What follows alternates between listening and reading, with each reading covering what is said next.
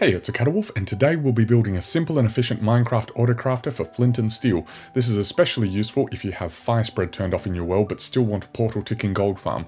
This design will craft flint and steel as fast as possible until you have a full buffer barrel, then automatically turn off. It'll also turn off if you run out of either iron or flint. For this build you will need one crafter, one barrel, one sticky piston, one repeater, two droppers, not dispensers, two observers, two redstone torches, 3 hoppers, 3 comparators, 19 redstone dust, 17 building blocks of your choice, then to make life easy, 2 item frames, and of course flint and iron ingots. You will need an area 4 wide, 9 long and 4 tall, positioned so that the hopper connecting to your farm or storage is on one of these quartz blocks. This is how the final build will look. So you're going to have these 3 central ones, and then you can either run it on the right side or you can run it on the left side. I'll build it so that it's running on the right side. So let's start by putting the hopper going to where we want the final thing to end up.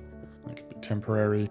Crafter on here, so this is going to go into the barrel. The barrel functions as a buffer so that you always have plenty of flint and steel ready for your farm. Let's put down 2 blocks on either side. These can be temporary or they can stay, whichever, it does not matter. So we are doing 2 droppers facing in, like so. And then let's crouch and put the barrel there. We then need a solid block behind each of these droppers, with a comparator coming out of each. And I want this to be 2 blocks long until the torch. So we have 2 here. This is so that it doesn't wait until the whole thing is completely empty. Let's put our redstone dust on both of these. Solid block into the end of the redstone dust, with a torch at the back of each of these. So the purpose of this is to turn the farm off if you run low on either iron or flint. So while there's plenty of iron or flint in either of these, this comparator will be activated, which will turn the torch off. You'll see that in a second. But the reason why we have 2 dust here rather than going straight into a block is because we don't want this to get completely empty, because if it does, there will be another pulsing which will cause this to get rid of the last iron or flint that is in here. And as a result, you'll end up with either 2 iron or 2 flint in your recipe, which will result in either a weighted pressure plate or nothing, and you have to pull it out, and it's just do it this way. Yep. Okay, so to complete this section, we have this here. So when either of these torches is on, the redstone dust will be on, which will then power our sticky piston.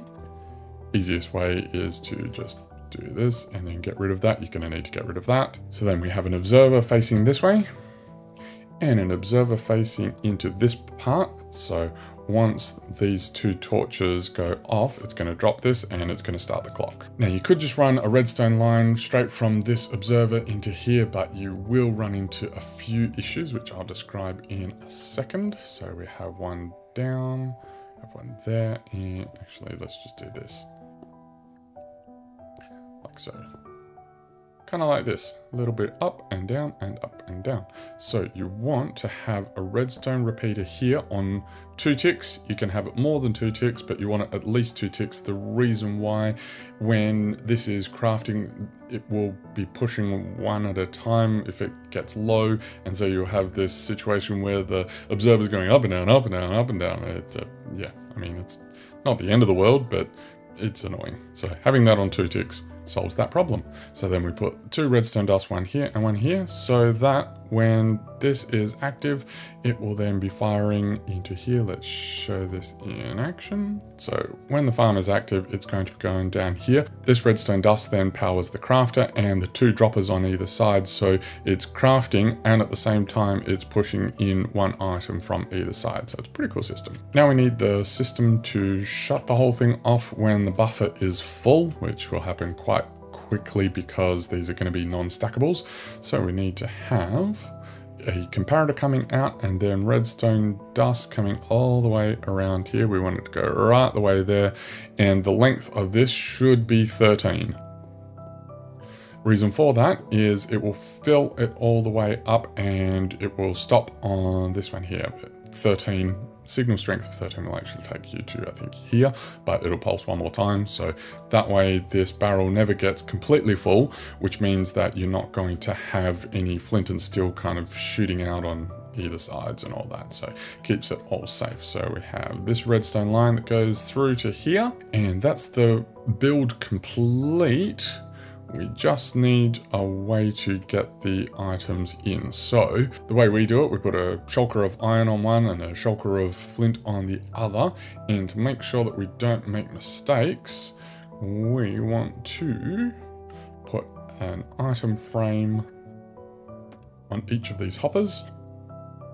We're going to call that one iron and that one flint. Doesn't matter which one you do, just as long as it's always the same one so that you have it in here. So I always have, so it comes down here, I always have the ability to come up in there, and you want to put, I have flint in one, flint in the other, and you just use your right click or whatever to disable that. So we're going to have that situation going on. And then for demonstration purposes, we will do that, and when these get filled up sufficiently, you'll see the farm activate. So let's sit here and wait until it fills up, and there we go. Both of the torches are off. The clock has started. It is crafting, and it is crafting. Once it hits there, turns off everything, and the farm stops, which is exactly what we want. So then, as you're using the farm, you're going to be going through some flint and steel. Let's throw that out real quick to simulate it going down in and being used, and then it'll craft until it has filled up, and we're all sorted. Sometimes it'll go one more, sometimes one less. It's all good. Main thing is to have this buffer in place. Let me know in the comments if you found this useful. Like and subscribe to see more technical Minecraft videos, and I'll see you in the next one.